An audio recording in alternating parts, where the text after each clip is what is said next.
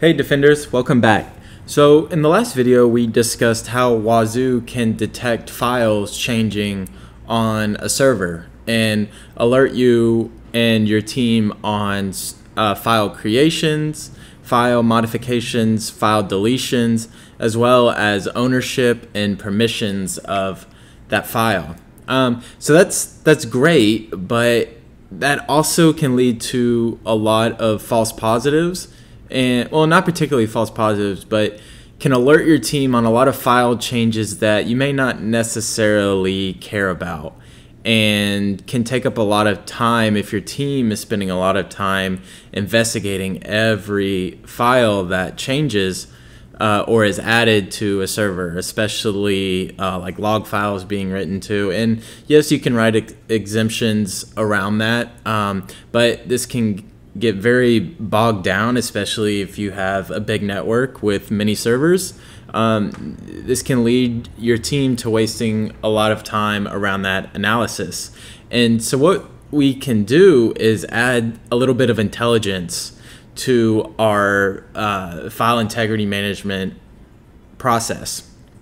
And so what Wazuh offers is the ability to add integrations. Integrations being VirusTotal, Slack, Jira. You can build your own Jira integrations. And what's great and will be the topic of this video will be the VirusTotal integration.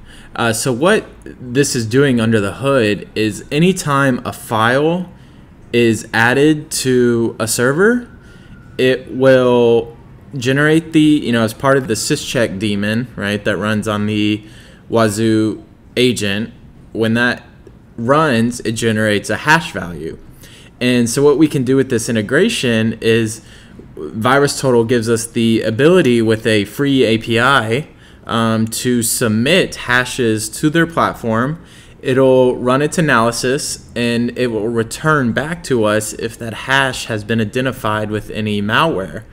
And then we'll create a separate alert to have Wazuh alert us on that. So this allows for our team to do other, daily tasks, and will only bring our team involved is if a file was added or changed on the box that has a hash that matches a known malicious hash that's stored within VirusTotal.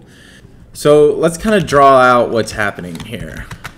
So we have our Wazuh agent, we have our Wazuh manager, and then to make this easy, I'll just throw out a cloud and we'll call this VirusTotal. So what's happening on the box is when a file is added to the server, the Wazuh agent is going to scan that file with the syscheck process and generate a hash. When it generates a hash, it's going to go ahead and forward it over to our Wazuh manager. Our Wazuh manager is going to receive that hash, and he's going to say, okay, I see you're giving me a new hash. Let me then compare that to VirusTotal. And so the Wazuh manager is then going to call out to VirusTotal and say, hey, here's the hash I'm providing.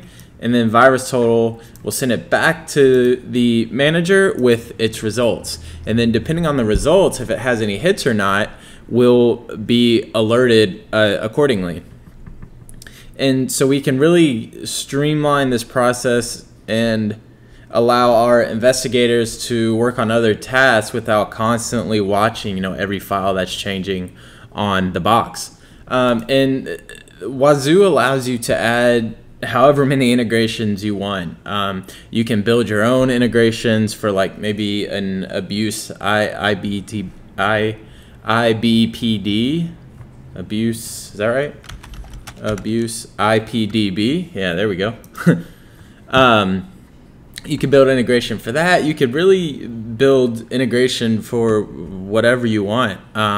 Integration for the Hive, which is another tool we'll talk about later. But in this case, what comes out of the box, VirusTotal does come out of the box with Wazuh, and we just need to now set that up. So there's a few steps we have to take. First, within VirusTotal, we need to sign up for free. Once you do that, you will then be given an API key to your profile. This API key is stored here. And whatever, I don't care if you guys use this. If you go over the request per minute, per day, or per month, they'll just disallow requests, so it'll be at your own loss. It's not going to charge me anything. So once you set that up, there is and this is easy to do, just takes a valid email address and you can get your API key for free. If you're looking for a more enterprise solution, VirusTotal and free plug, I guess, for VirusTotal, you can purchase other tiers to where you get more requests per minute, per day, and per month. You can get all the way up to an unlimited tier. So if you have a lot of servers within your network that a lot of changes are being done at a similar time, so you don't get throttled by VirusTotal, they have different subscription packages for that. So we have our API key, and now we need to add this block here within the osec.conf on our manager. So we'll go ahead and just copy this code, and we will get onto the Wazuh manager, and we're going to open the config file for that, which is under var osec etc osec.conf. And I'm just going to scroll down and just find a good spot to throw it. I'll just place it right here.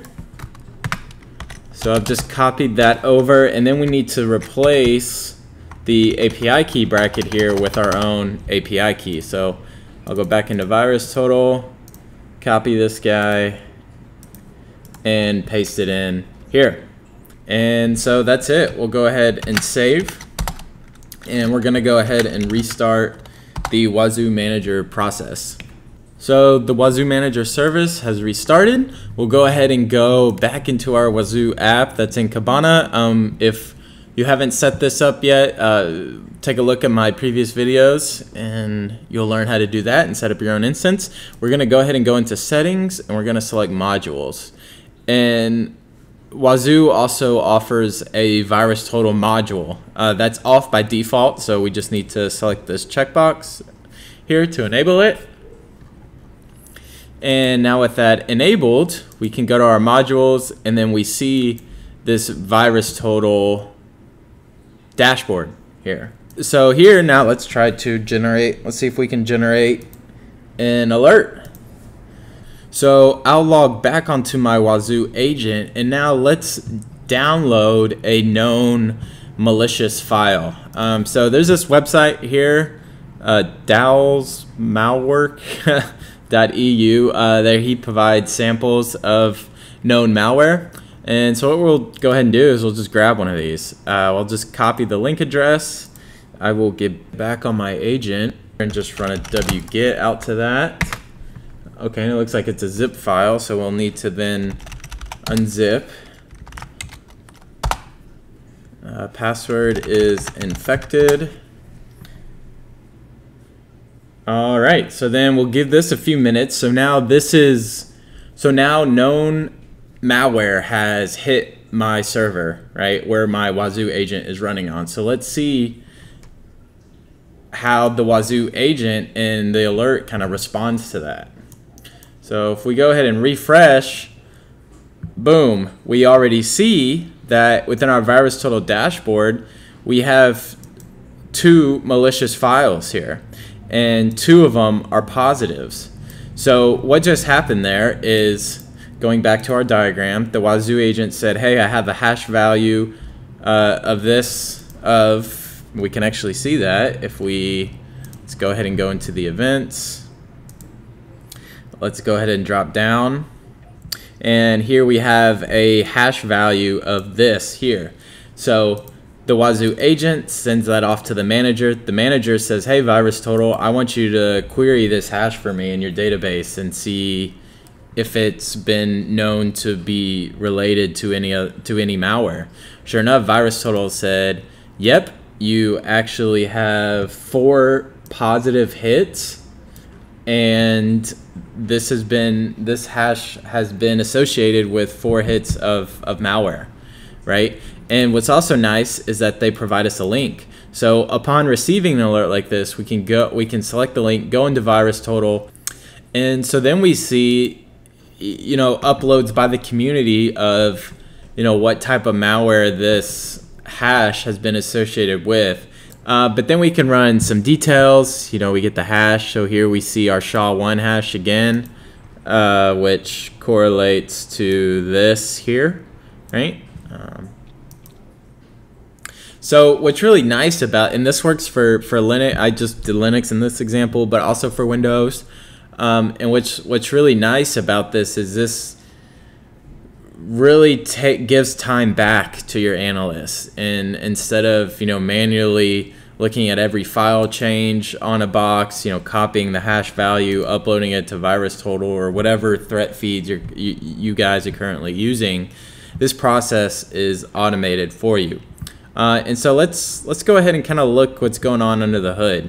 So on the manager, there is a directory called integrations.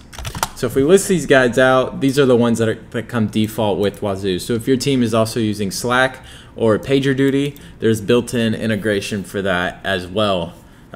And we'll go ahead and open the VirusTotal.py. And here you can see the Python script that has been written by the OSEC guys to automate this process for us, which is really nice. And all that's required of us is to go into the osec.conf and fill in a simple block with our API key right here, right? How easy is that? And also what we're saying is I have a group of syscheck. So this value can either be rule ID or it can be a group of syscheck. So if you guys remember in the previous video, when we go into integrity monitoring here, as part of the rule ID that looks for file changes or modifications or additions, those rules are associated with this syscheck group. So if when I go to events, you see that this guy is filtered on here, right? So this rule description of integrity checksum changed that you see here, if I scroll down, he belongs to this group of syscheck, which is here. So if I parse this guy out here, you see for every rule description, whether it's integrity checksum change, whether it's file added to the system, associates with this rule group of syscheck. So when we have this tag here of group syscheck, what we're telling the Wazuh manager is say, hey, any rule that's associated with this group, I want you to run the VirusTotal integration for. We can also associate it by rule ID. So maybe if you're limited to VirusTotal calls, right? You only have 4 within a minute, like say like what we have. We can associate a specific rule ID. So if I only want to run VirusTotal for files added to the system, I see a rule ID of 554. So what I can do is, instead of running it on the syscheck group, I just do it on rule ID 554, and that will save. That'll save me queries, so I don't run the risk of missing an alert because I exceeded my query limit, my API call limit for VirusTotal, right? So you can kind of limit that. What you could also do is say you only want to run VirusTotal calls on like .exes, .bats, .dlls. You can do so by creating separate rules that will only fire on .exe additions or .dll changes, and then you can specify those rule IDs within this tag to then save queries and only run VirusTotal queries on files that you want it to run on. Because right now with the group syscheck that we had, this would also run on like a .log file, a temp file, a text file, right? And that would burn my API calls. And so you can throttle and limit how many calls you make. You can kind of control that yourself with some sophistication of around creating different rules that would fire on particular file extensions that you would like to monitor. So what's great is this capability that's built in to Wazuh without really any sophistication of our own. We're not writing any Python scripts. That's all been handled for us. And what we can also do is, you kind of saw what was going on under the hood. So say you also set this up and it's not working as you think it should. If we go into the var and it's not working correctly and you're trying to figure out what's going on, or you want to see when exactly does the Wazuh manager make a call to VirusTotal, we can go into the var osec log directory, and there's an integrations.log. So what we can do is we can tail this integrations.log, and you see some of my other previous hits, right? So let's do another file. Let's download this guy, and let's see the VirusTotal integration be called. So if I do a wget and download this guy, see, you see our VirusTotal calls just went out. And then if I unzip, it'll now run. So that would be a good example of creating a rule ID. Say I don't care about .zip files, I only care about like a .exe. As you can see, a .zip was added, and it looked like 4 API calls just went there, 4 or 5 calls just went. And now if I unzip this, do the password, I'm gonna hit that minute timer. So this is a really powerful integration that can really save your team time and also give you really good intelligence and let you know, when you need to react. And not only know when you need to react, but it gives you the exact file, right? It gives you the file, it gives you hash, it gives you a link to VirusTotal itself, to where you can see what the community is saying around it, and is a really powerful tool to add to your arsenal and keep you on the proactive defense and bring attention to your team a lot faster than it may have been by having this, a manual process of analyzing hash values of particular files. And as always, appreciate you guys hanging out with me. And as always, let me know down below what you liked or disliked about this video, any errors I may have made, as well as recommendations for other open source tools you think I should explore.